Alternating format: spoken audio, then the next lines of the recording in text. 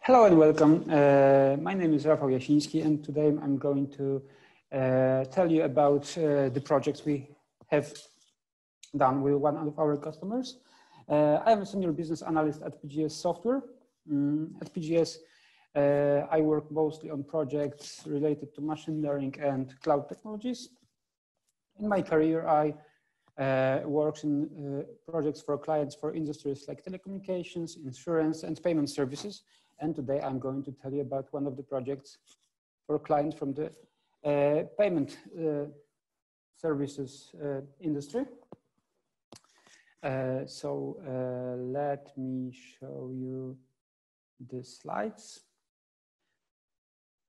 Okay, fraud detection is a complex domain. So as machine learning, when we combine those two, it is easy to assume that the development of the solution will be an enormous endeavor. Today I'm going to tell you how did we manage to build a production solution in just 6 months. It all started in 2019 with the cloud consulting services. Our client is a payment service provider from UK.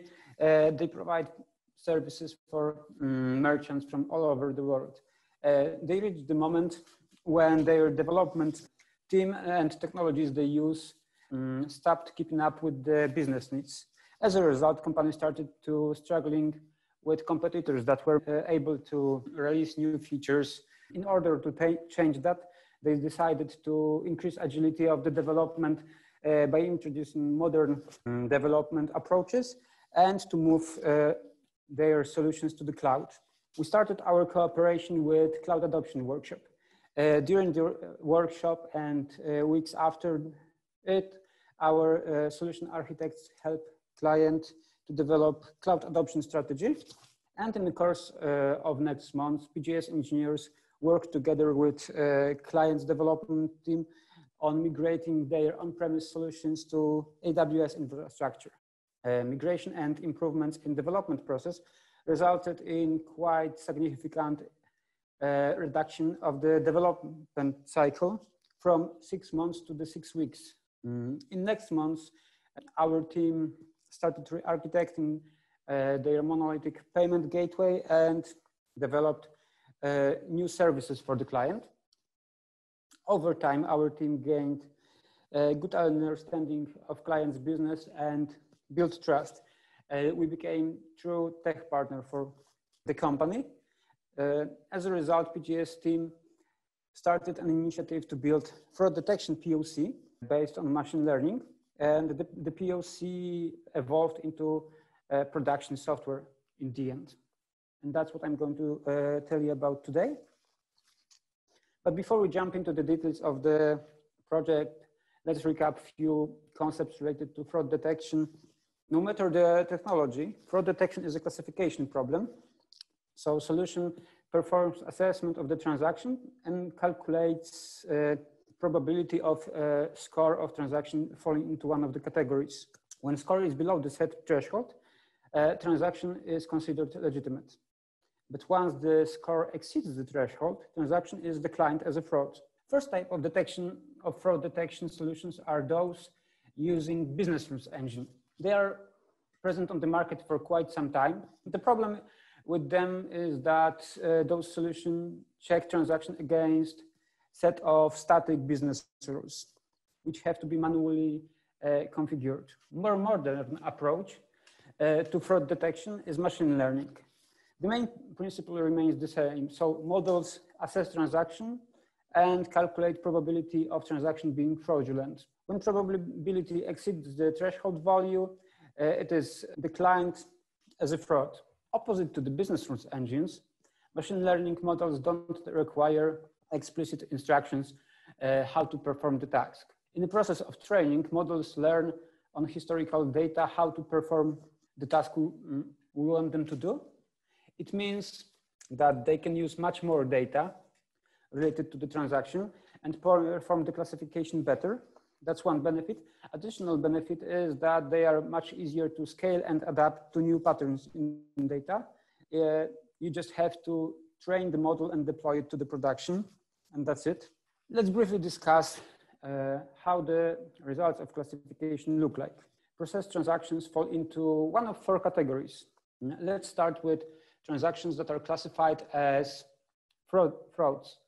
They are in the circle on this diagram. And in this group, we have true positives. So these are frauds that were correctly identified by our solution. On the other hand, we have false positives. So these are legitimate transactions that were classified as frauds. We don't want that to happen because we are declining legitimate payments. And outside in the rectangle, we have true negatives. These are legitimate transactions and our solution managed to identify them as such, and false negatives. So these are transactions that were classified as legitimate, but in reality, they were frauds. Performance of fraud detection solution can be depicted on the diagram called ROC curve. We see right here. On the x-axis, we have the false positive rate. It is the fraction of all legitimate payments that are incorrectly blocked as frauds. On the y-axis, there is a true positives rate.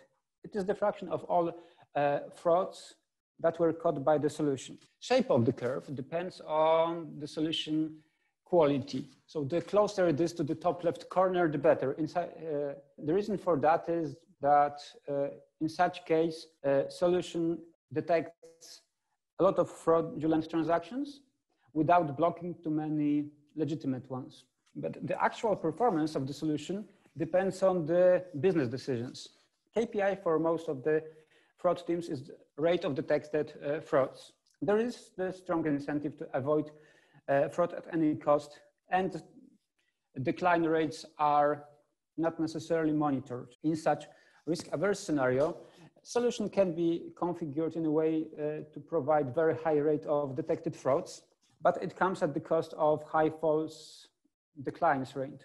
This is the top right corner of the diagram, the dot you can see there. In reality, 40 to 80% of declined orders are actually legitimate. It means companies are losing money because of the fraud detection. And let's go to the simple example to show how it works. We have a company that makes $100 million a year in revenue, and they decline 2.5% of their orders because they consider it fraudulent. It appears that 66% of those declined orders are legitimate. It means that company is losing 1.6 million a year by declining legitimate orders. So fraud detection done in the wrong way can actually harm your business. Risk aversion is one of the challenges related to the fraud detection. Other common challenges are problems with scalability and adaptability of rule-based engine solutions, problem with usage of the unstructured data available right now to solutions, and of course, human errors and biases. People are wanting to avoid frauds at any cost, which results in very high false declines rates. As you might expect it, solution to these challenges is custom fraud detection system that uses machine learning. It ticks all the boxes. It is developed especially for your business scenarios. It is enriched with all the data you have available, and it can be adapted over time to the new payment scenarios and behaviors that happen in your business. But when you hear custom solution, you probably think it will take years to develop such thing and it will cost a fortune. But it doesn't have to be the case if you take the right approach, and that's what we did. There were two major decisions that enabled us to move fast. First one was using cloud services. And there are two main benefits of it. First of all, very low entry barrier. Traditionally, in order to run a data project, you would have to make huge upfront investment into hardware. With cloud, you just provide credit card details and you're good to go. And you pay only for the actual resources you used. So it's great for experimentation. Second benefit is that all of the cloud providers offer managed services like AWS SageMaker. They require very little configuration before development team can use them. So it is possible to start working on the task almost from day one. Another important decision was to follow MLOps practice. When we were designing the solution, we had continuous improvements and development in mind. In order to ensure that we followed MLOps, which is similar to DevOps from the development world, but is focused on the process of machine learning models training and deployment. MLOps looks to increase automation and improve the quality of production machine learning models. As a result, it is possible to deploy new models in minutes instead of hours.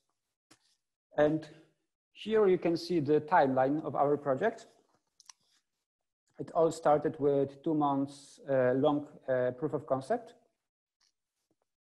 During this proof of concept, a team of our data engineers and data scientists worked on the sample of data we received from the client and developed machine learning model that was detecting fraudulent transactions. After that, in the first release, we deployed the POC solution to the production. We retrained the models with all the data that was available and automated data collection for the model. In next month, our team developed solution monitoring and dashboards for that, and improved performance of the models for new types of merchants. And in the final release, full MLOps pipeline was ready, and our team introduced automated model retraining based on model drift. So model was monitored, and every time its performance fell below the threshold, it was automatically retrained with new data. So it was always as accurate as possible. Just to summarize, it is possible to create a custom fraud detection solution quickly and efficiently if you take the right approach. And cloud platforms significantly help to reduce development time and required upfront investment. MLOps, as the practice, is an enabler for repeatable, high-quality machine learning development process, which means continuous development and continuous improvements are very easy and time efficient. So your model can evolve over time and always be as accurate as possible. That concludes the presentation. I hope it was valuable to you. If you want to learn more or discuss any machine learning or cloud related topics, feel free to contact me. Thank you.